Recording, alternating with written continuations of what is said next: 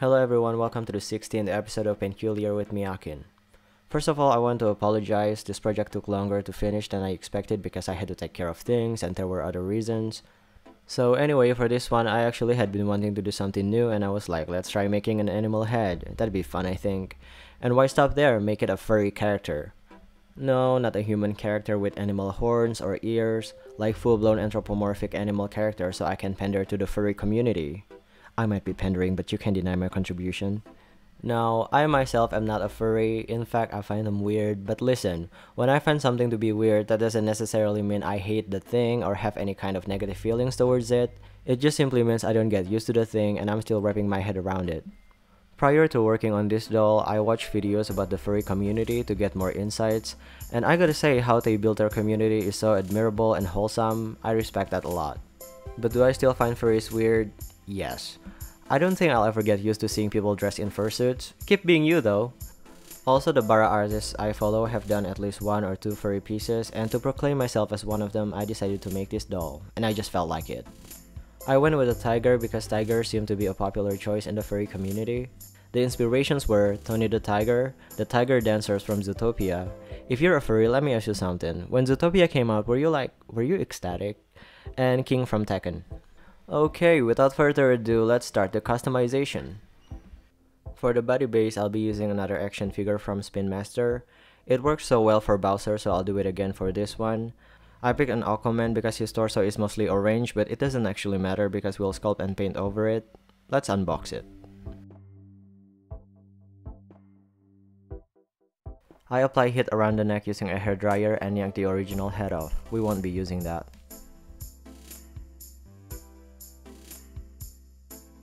For the head base, I'll be using one of the failed mini Akins. I'm really turning myself into a furry. Last time I did this was with Bowser and it was an ever after high head, so the mouth of the neck hole flushed very nicely around the neck. But this one is a monster high head which has a smaller neck hole mouth, so the head only sits on top of the neck instead of being flush with it. It still attaches very well, so I guess that's fine, we still can work with this. Anyway, let's prep the face by removing the hair and the face and clean it.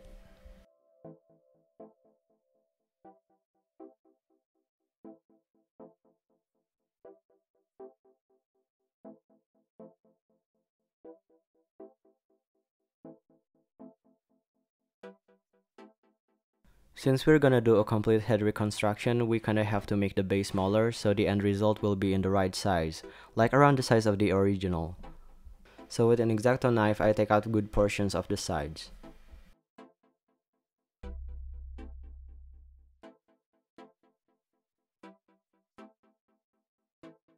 I really like this pairing because even though the head is attached very well to the neck peg, it's still very easy to remove and reattach, and let me tell you, it is a blessing to be able to work on the body and the head separately.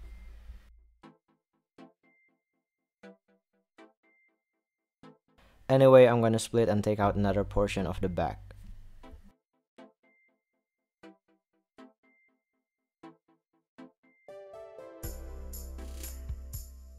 Here I'm marking and drilling holes for the armature wires.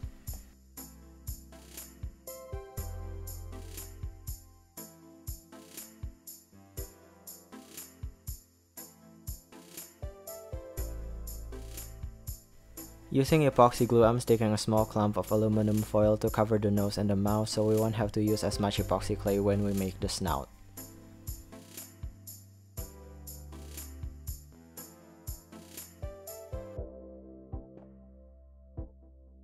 Now we can start inserting the armature wires to sew the head back together, determining the shapes and stuff like that. You really want the final and the future epoxy to be fully integrated with each other so it won't crack or anything, and these wires play an important part to achieve that.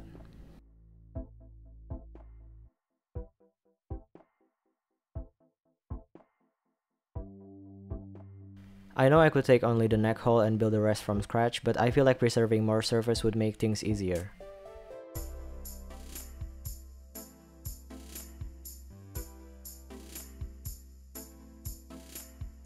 And here's what we have. It looks fucking horrifying. It looks like it comes straight from Silent Hill. What trauma is this representing? But I promise you it's gonna be fine. Anyway, let's set the wires in place with epoxy glue.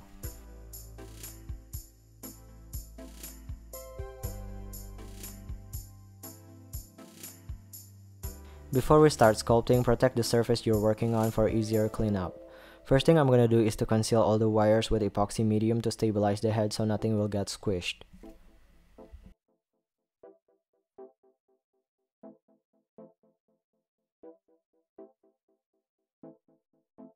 Then I cover the base of the snout, sorry for being out of frame.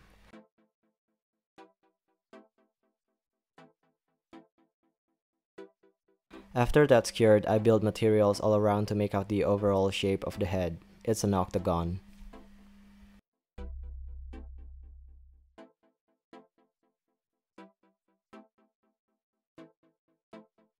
I ended up applying too much material, so I take out some of it with my rotary tool.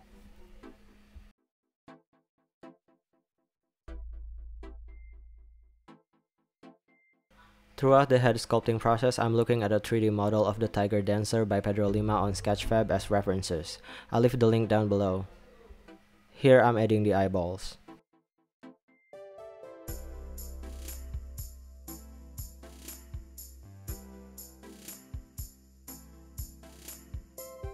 Applying material on the forehead.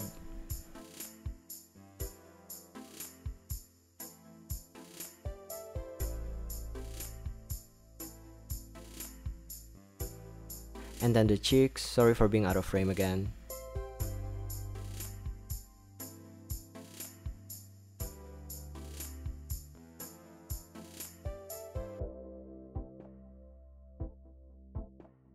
The eyelids.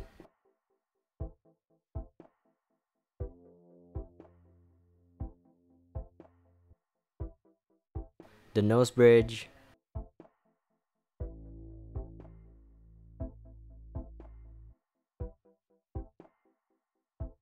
Top of the mouth.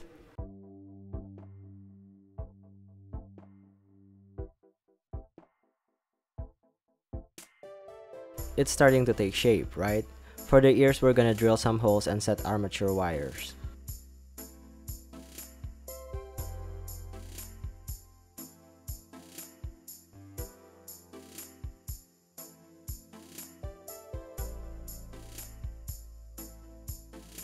Now we can start sculpting the actual ears.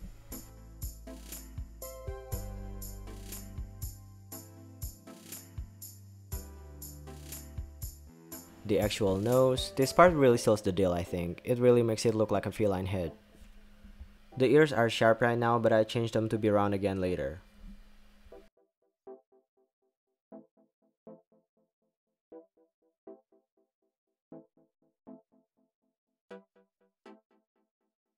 I also made the chin to be more square, but I guess I forgot to record that part, sorry. Anyway, as you can see, there's still quite a gap between the neck hole and the neck, so I covered the neck with masking tape and put more material around the neck hole to match the circumference.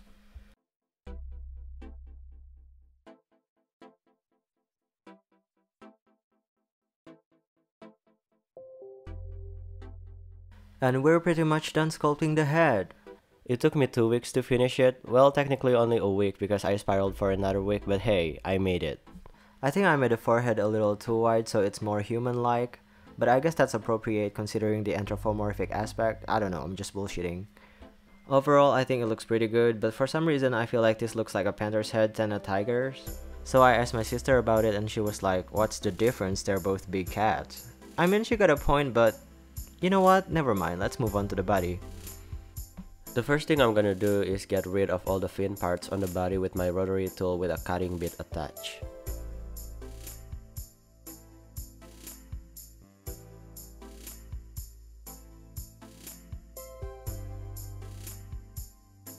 Now I'm marking and cutting the body apart, separating the neck and splitting the torso in half like so.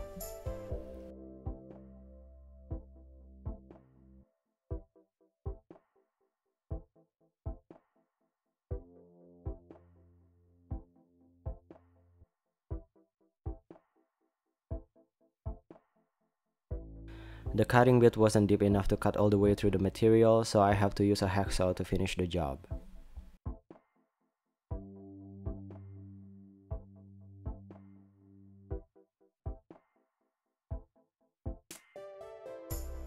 Inside there's walls and bars that really reinforce the construction, so it's harder to tear it apart, but with some elbow grease it can be done.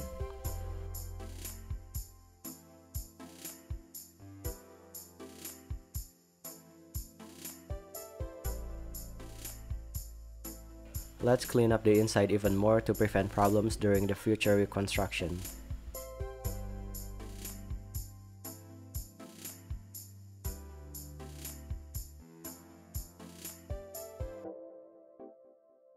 We're going to make the deltoids bigger later, so I'm gonna have to make the arm sockets wider by cutting some of the material around them like this.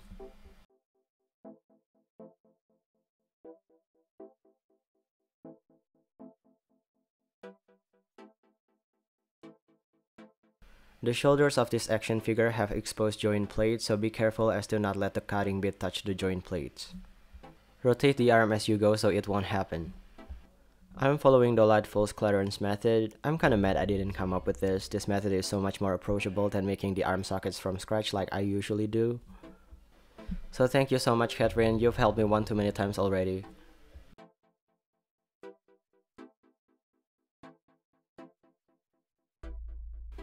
I'm also cutting the lower legs because we're gonna do a transplant. They're made out of hard vinyl and it's really annoying to cut them.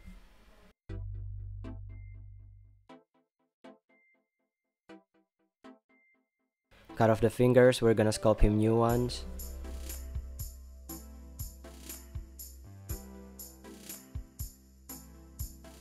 Using a sanding bit, I'm getting rid of the belt detail and other parts that need to be flattened.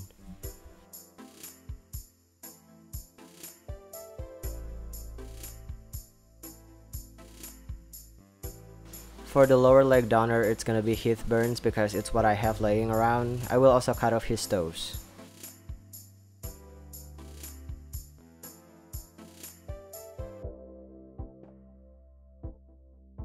Here I start marking and drilling holes into the necessary parts for the reconnection later.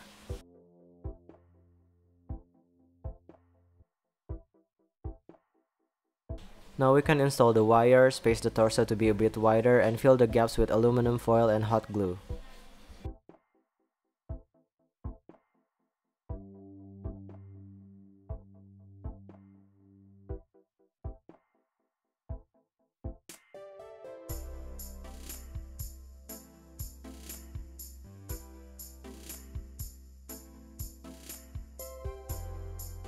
Here's what we have. Once the silhouette is correct, we can conceal the addition with epoxy to make the shape permanent.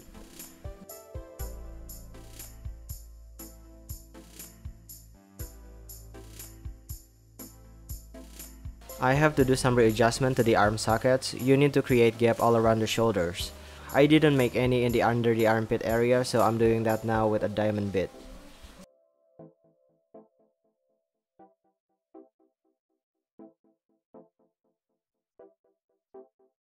That's big enough, I think. This is important so when we make the shoulders bigger, they still can rotate at ease. Anyway, I clean up the gap with an X-Acto knife and get rid of the plastic residue.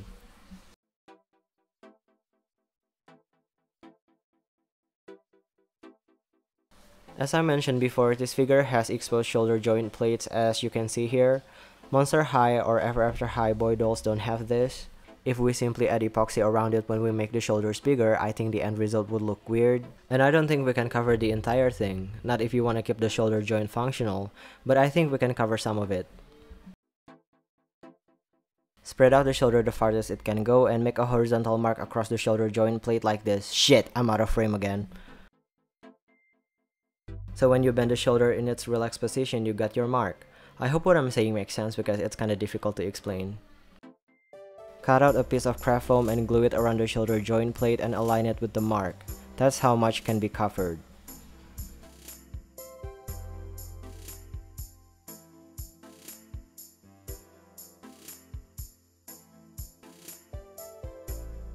See, the shoulder joints still work fine.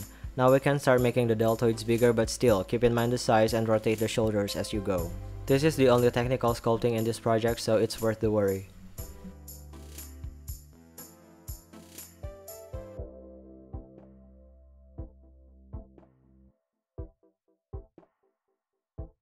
And here's what we got. The shoulder joint plates are a bit sunken but not off-putting since we managed to cover some of the parts. Now it's time for the fun part, cosmetic sculpting, making the muscle and all that good shit.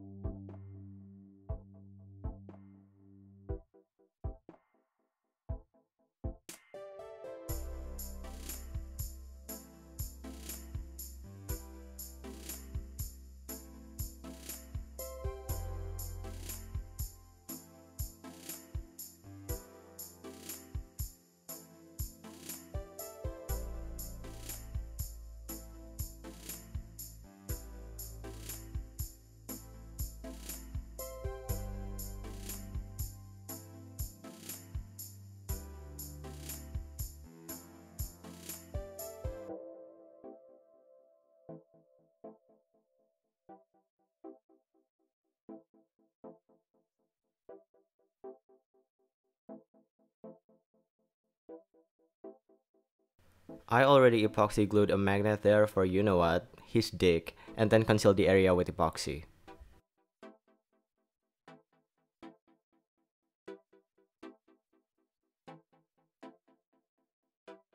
Let's sculpt the nipples instead of painting them on, cause why not?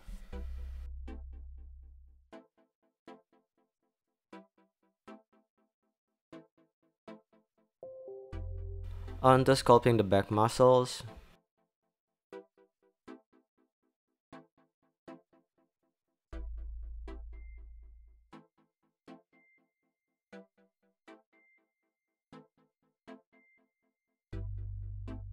And then the butt, give him that BBL treatment.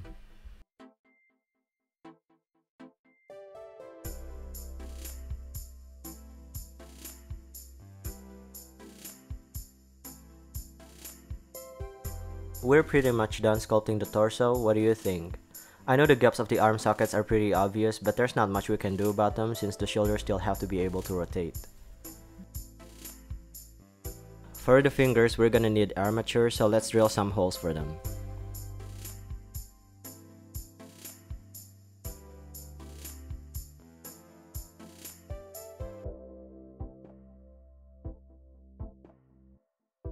And for the armatures, I made some short twisted wires and epoxy glued them into the holes. 4 fingers on each hand should be okay, I think.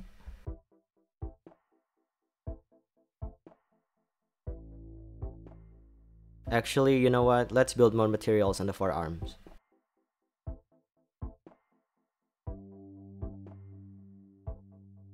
Back to the fingers, the first step is to block out the shapes. This is only my second time sculpting fingers, so bear with me. I'm trying to make them look like paws so they'll be bigger than regular fingers. In theory, that should be easier, right? I don't know.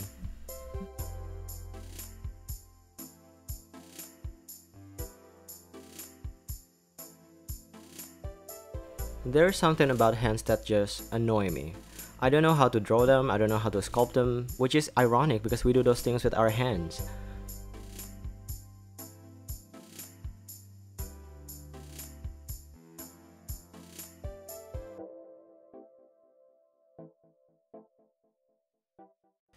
Same thing for the toes, but I gotta be careful about the size because I still want the feet to fit regular Monster High shoes.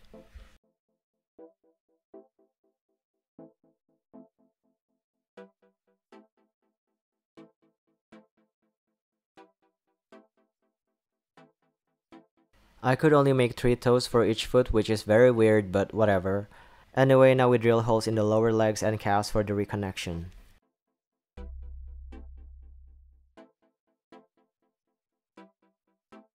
For the new bones, I'm gonna use these acrylic rods which I already cut to size and epoxy glue them in place.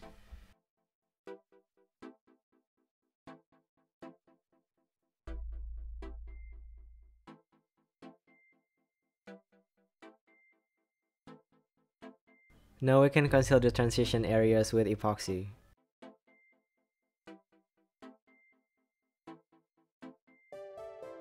I thought about giving him digitigrade legs, but I want him to wear shoes and digitigrade legs look weird with shoes on, so I'm making the legs straight. I know the ankles and the feet look small compared to the rest of the body, but well, there's nothing we can do about them now, so let's just move on, okay?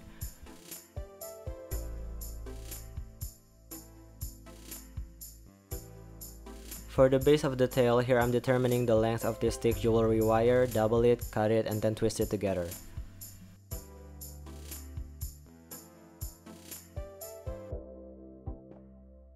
Then I wrap thinner wire around it to keep it in check.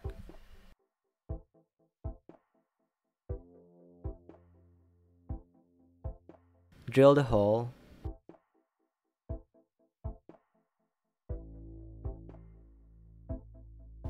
Epoxy glue it in place. Apply epoxy around the base to make the wires permanent.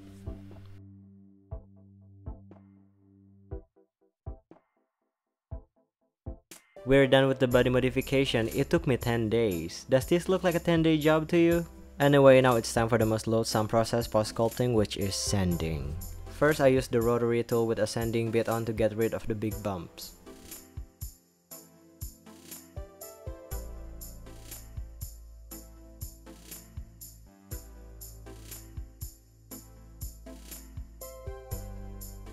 then the rasps,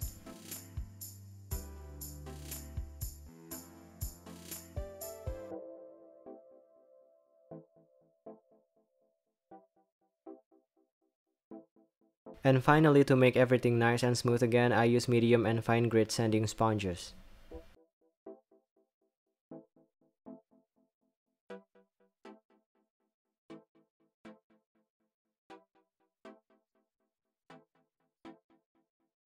I also sand lightly every joint plate using a diamond bit so the future paint won't chip off as easily.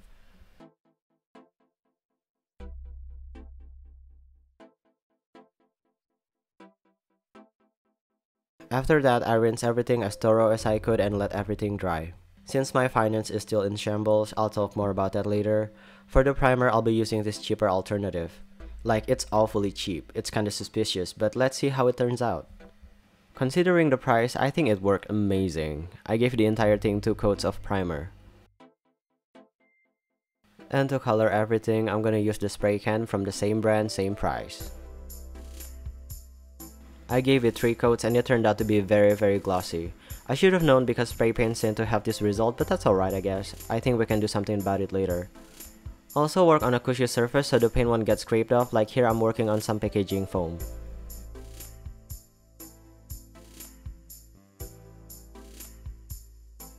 Since this doll is mostly epoxy, I don't see the point in using MSC, so I'm gonna try to finish it with acrylic paints only.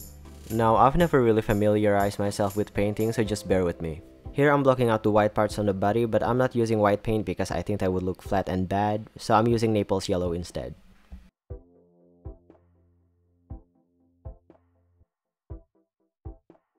This Naples yellow paint is really difficult to build up. I think it took me 5 layers and it's still not doing full coverage, but I don't want to build up too many layers, so I just went with that amount. Also, I don't really trust painting on a glossy surface, but let's hope for the best.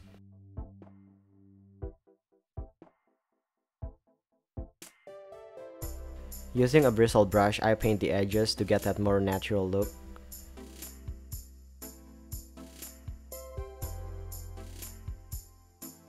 Let's start painting the inner arms and the palms the same color.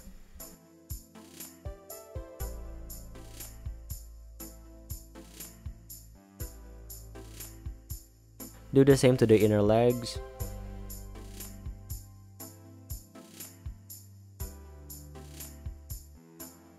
This is what we have. Looks pretty good, I think. Since we're not using any MSC, soft pastels for body blushing would be out of the question, so I'm gonna try to shade using acrylic paints. The goal is the same, to add more dimension, but it's kinda like soft shading versus cel shading in drawing. You do soft shading with soft pastels and you do cel shading with acrylics.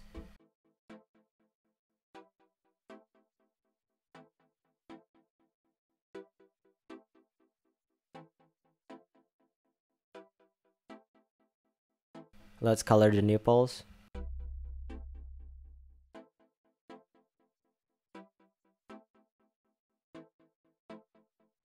Using diluted dark brown paint, I'm redefining the lines of the muscles.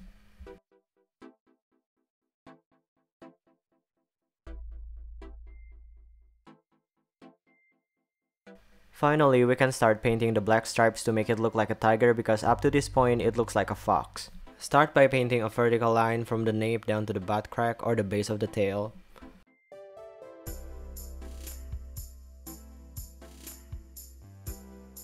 Then, from that vertical line, paint horizontal lines branching out from it.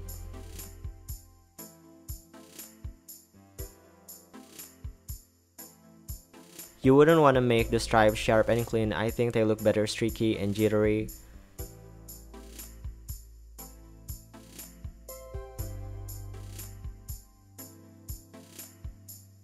Paint stripes on the arms.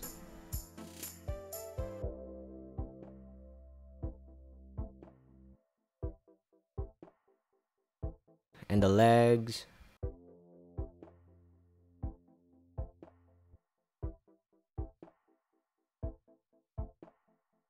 And we're done painting the stripes. It's looking like a tiger, alright. It only took me 1 layer of black paint for all the stripes because black paint tends to be very opaque. And how could we forget the toe bins?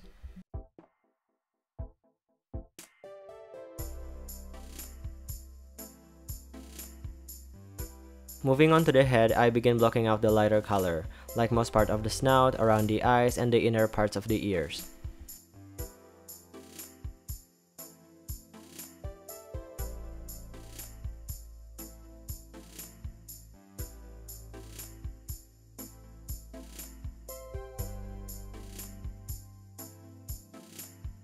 Then we can start shading.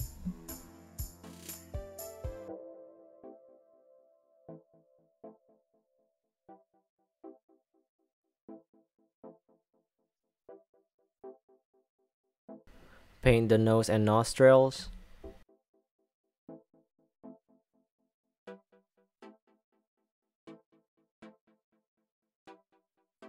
Moving on to the eyes, the irises him to take up most of the eyes, so I'm giving him big yellow irises.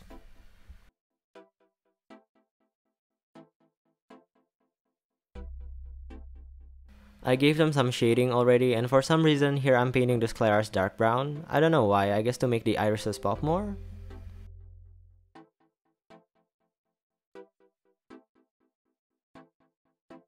Let's paint on the pupils.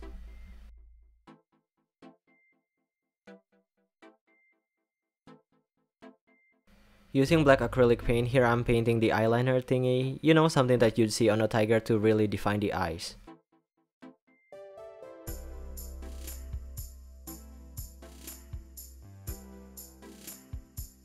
Darken the pupils.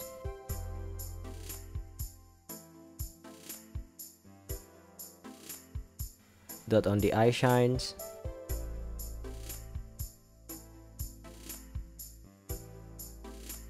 Paint the lip line.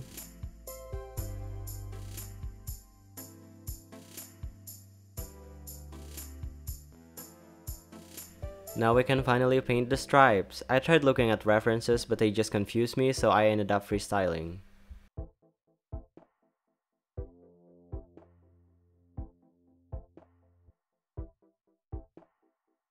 And this is the result. What do you think? Does this look convincing enough? And for the last touch, I paint the tips of the ears black.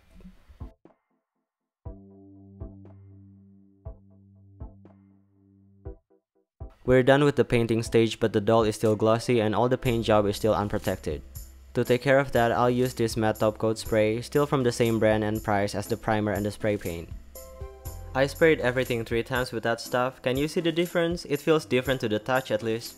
The primer, the spray paint, and the top coat all together still cost only half the price of a Mr. Super Clear. I will definitely buy the primer and the top coat again. The spray paint, I'll just stick to regular acrylics. Let's address the tail. First, I made this tube out of black t-shirt fabric and inserted it to the wire.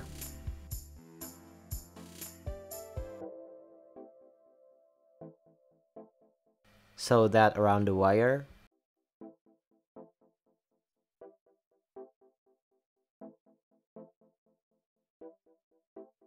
I already prepared black and orange yarn wefts to fill the tail, then I glue 2 rows of black wefts starting from the tip.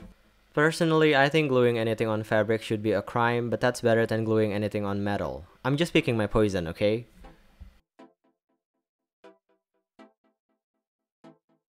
Trim them. Then I glue 2 rows of orange wefts. Then trim them, but be careful not to cut any of the black weft.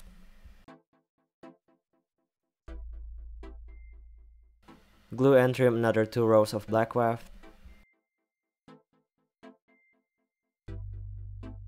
Glue and trim another 2 rows of orange weft, so on and so forth until you reach the base of the tail.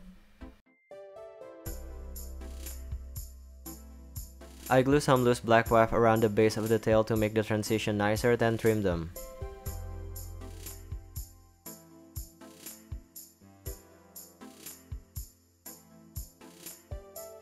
Tame the tail with a wet toothbrush and let it dry.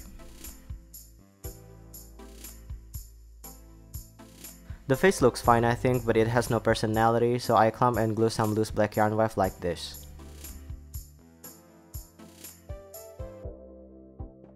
Then I glue them on the face to make the eyebrows. Then I trim and style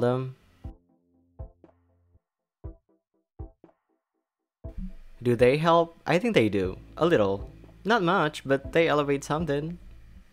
We're done with the doll itself, let's reattach the head and put it aside.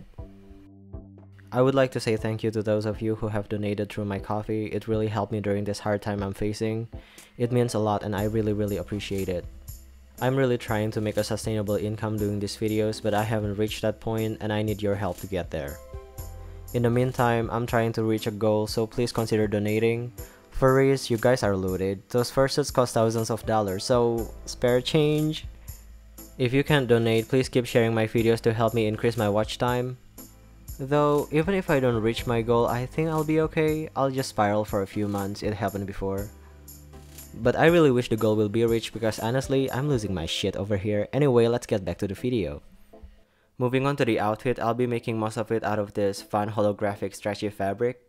In fact, this fabric was what inspired me to make this doll as a wrestler. I mean, I didn't want him to be just a furry character, he gotta be something. This fabric feels like regular t-shirt material. I think I can sew it with my sewing machine. God damn it, no, my sewing machine hates this material, it still skips stitches. I swear, my sewing machine hates anything that isn't cotton. It's racist like that.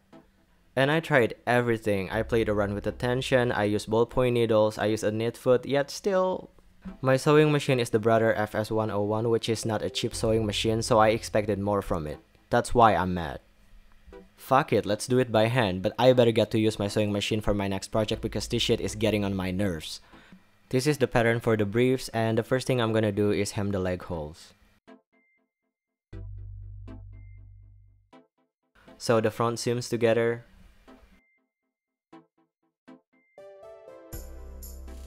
I always trim the excess seam allowance just to make everything tidy.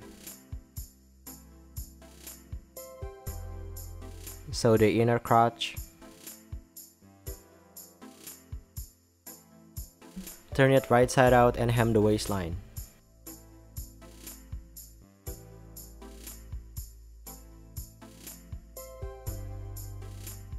And we're done with the briefs. He looks like a stripper and that's great, that means we're in the right direction. I might have sculpted his dick a little too big because the bulge is so protruding. God, that word sounds dirty. I guess size does matter because if it's too big, it's not very flattering. For the knee pads, I cut out this rectangle and hem the top and bottom parts. Sew the side seams. So when you turn it right side out, you got this tube for the base of a knee pad.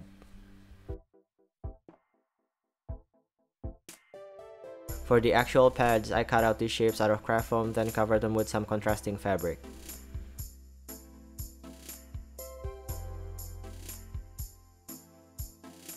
Now we can sew them to the bases. I sew them in a way so no stitches is visible on the outside. I think it's called invisible stitching or understitching. I don't know. So basically, I only sew the base and the craft foam, not all the way through the black fabric. Does that make sense?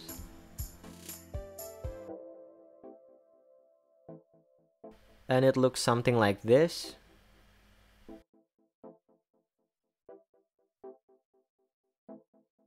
I made 2 of them for the knee pads and 2 smaller ones for the elbow pads. For the fingerless gloves, the pattern looks like this. Can't believe I'm making this. First, I'm gonna hem the hole for the thumb. It looks something like this, hopefully you get the idea. Then I sew the seams that separate the thumb with the rest of the fingers.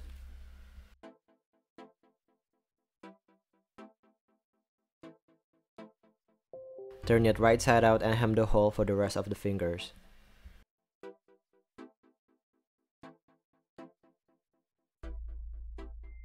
Sew the side seams.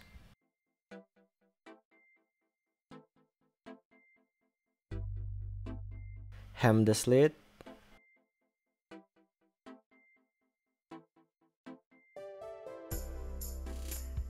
Added the wristbands. I connected them with thin elastics to turn them into loops.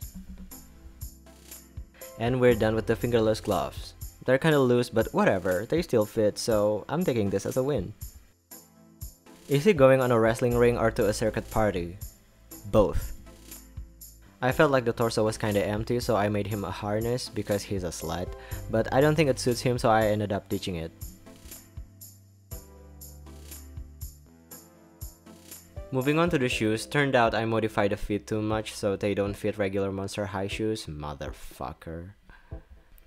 But luckily I found these doll shoes online. I don't know who they're for, but that doesn't matter because they fit. But of course we're gonna do reconstruction to them because they're not in the right style. First I'm gonna get rid of all the fabric parts, leaving only the toe box and the sole.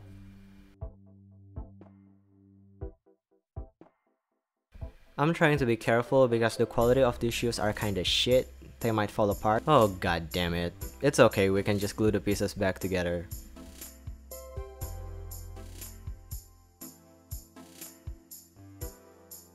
Nice and clean.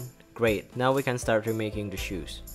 I'm still gonna use the holographic fabric, but as you can see the material is flimsy and I need it to be more stiff, more structured. So I'm trying out this iron-on fabric adhesive sheet. Just iron the glossy side to the wrong side of the fabric until it sticks. Trim the excess fabric. Peel off the protective sheet and iron it to another piece of fabric. I'm using some vinyl fabric.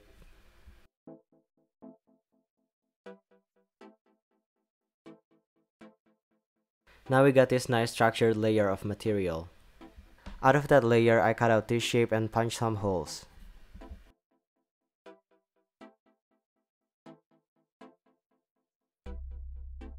Glue the piece around the sole.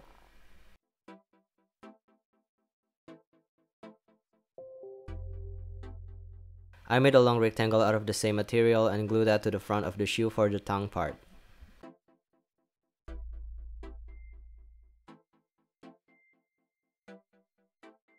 I tried using embroidery thread for the shoelace, but it looks sad, so I changed it with some satin cord and that looks a lot better. Anyway, let's paint the sole and the toe box black for cohesiveness.